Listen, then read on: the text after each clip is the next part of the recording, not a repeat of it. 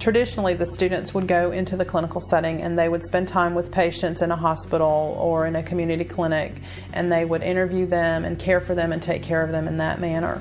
We've got a lot of flexibility with simulation that we wouldn't have if we were sending students out. We have some really special things here at University of West Georgia. First of all, we have two different locations. We have a Carrollton location and a Newnan location. So students can do a full-time program in Carrollton or go to school part-time in Newnan. And it's the same curriculum, the same faculty, the same facilities in both locations. The simulation program allows us to give every student exposure to high-risk, low-frequency problems that patients would have. The whole benefit of the simulator is we expect the student to come in, do their assessment, find their abnormal and normal findings, and make a decision and think critically on their feet in that moment. What are we going to do next? What is the next step? They are able to perform in that safe environment with faculty oversight so that we're helping them navigate through any nursing patient care situation.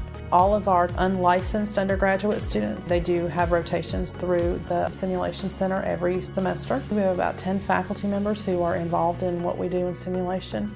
In any given week, we have about 245 students who go through simulation. They spend about 2 hours in simulation a week. Debriefing, you would take whatever students were involved in that simulation, and also faculty and technical staff, go into another room usually and have a conversation about what it is that happened in the simulation. That debriefing moment is where the learning occurs for the student. Because oftentimes when you're in the heat of the moment in a simulation performing in front of other people, you're not able to really get a broad perspective or a global perspective of what's going on.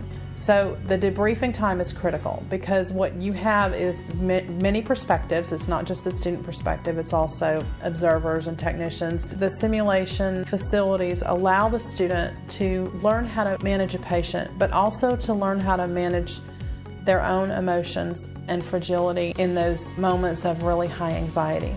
When those students come back to us a week or two later and they say, "Oh my God, you're not going to believe this.